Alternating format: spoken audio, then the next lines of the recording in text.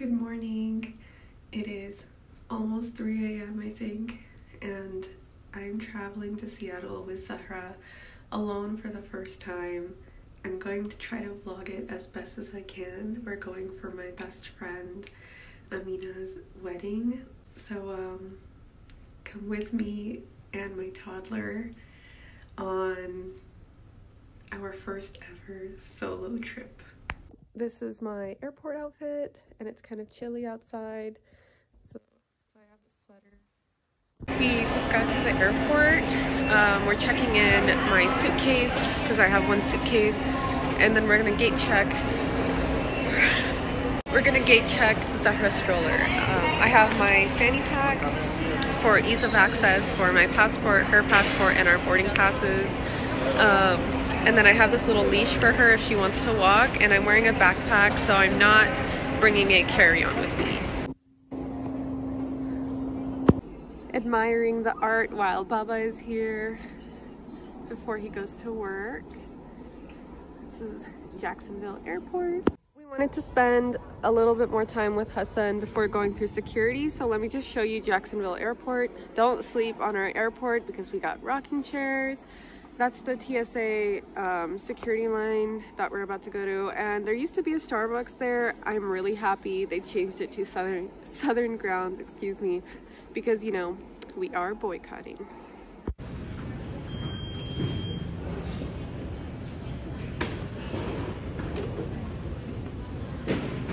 Mimi, you did so good.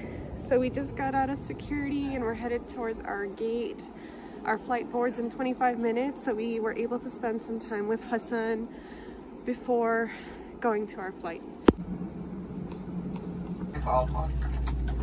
Okay, we just got off our flight and our next one is destination Seattle. We're gonna go to gate C15.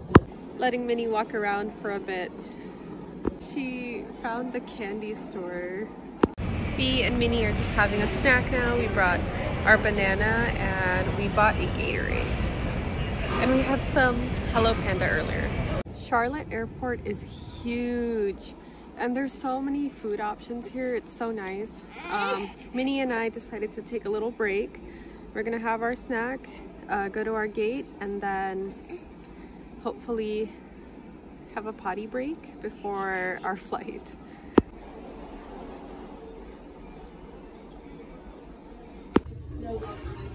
Had to break out the iPad.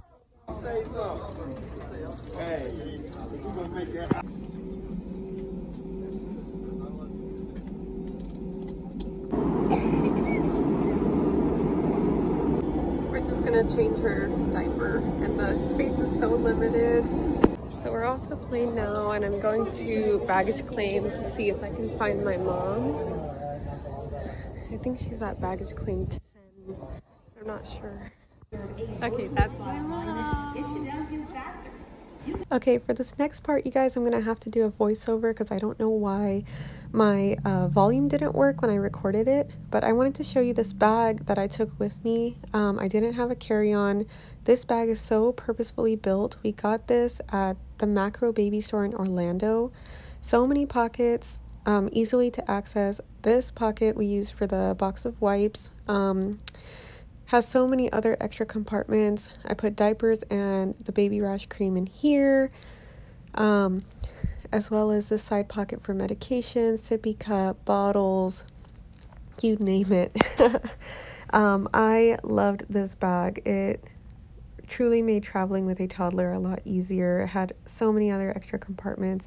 I put our gate tags in there.